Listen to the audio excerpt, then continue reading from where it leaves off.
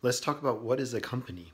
A company is a entity that is created which is different from its members.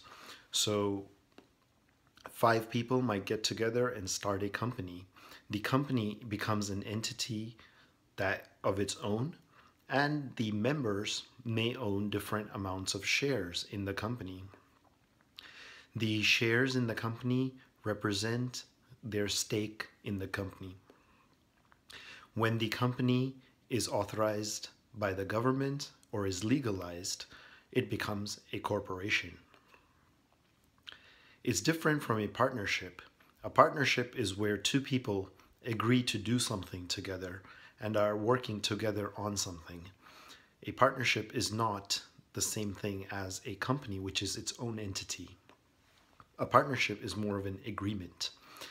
So, and a corporation, as I just said, is a legal version of a company.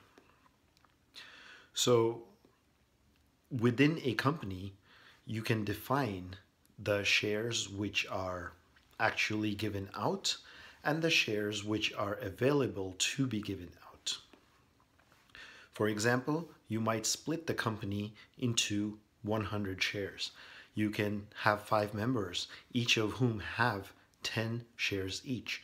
So the allocated shares are 10 to each person, and then 50 more shares are authorized but not actually given out to any person in the company just yet.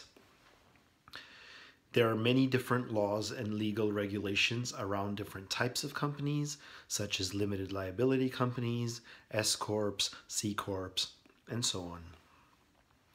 They determine the kind of tax rules that your company has to follow, the amount of liability your company has in case of bankruptcy or not being able to pay its bills or debts.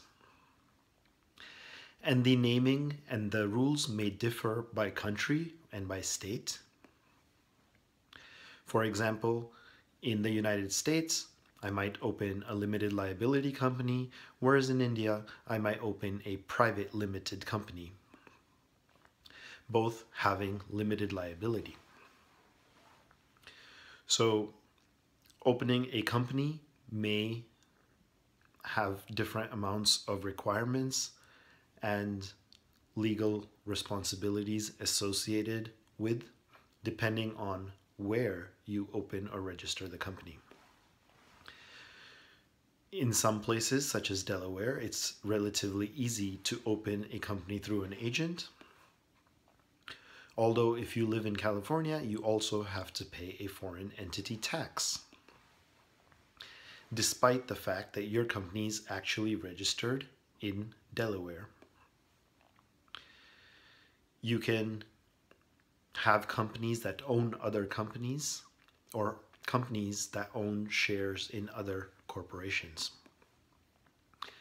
For example, in my own business, I have a company in India and a company in the United States, with the company in the United States owning shares in the company in India.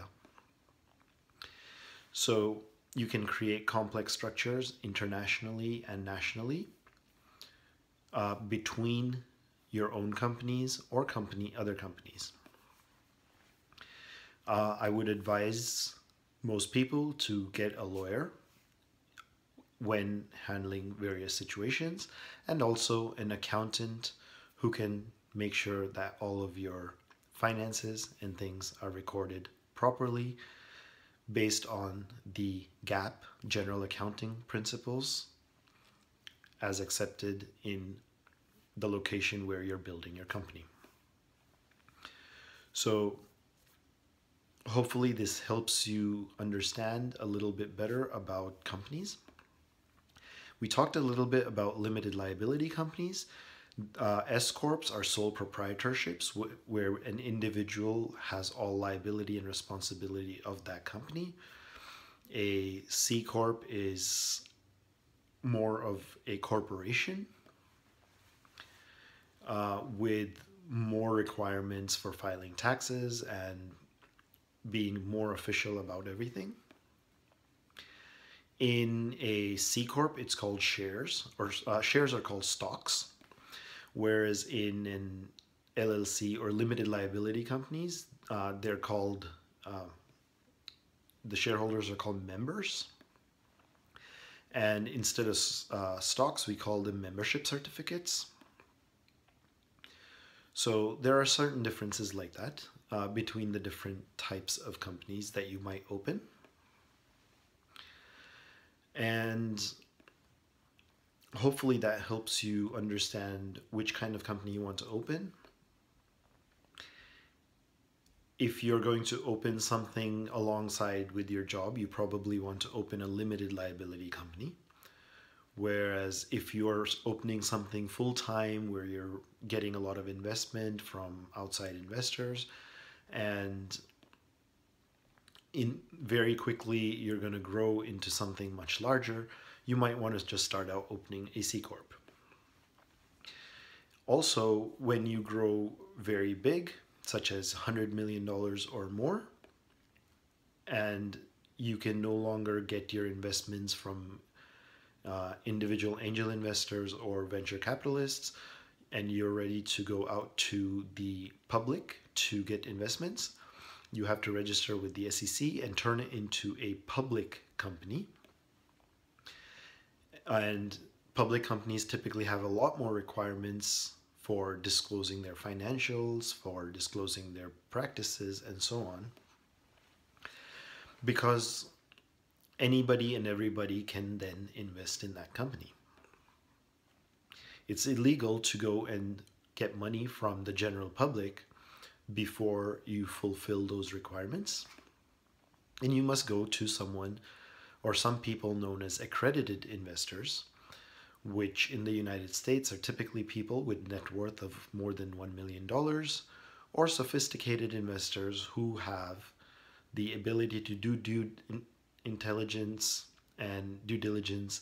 and be able to understand exactly what your business model is, how it's going to make money, how it's going to make profit, and they invest with a very aware mind and understanding of the potential losses in doing so.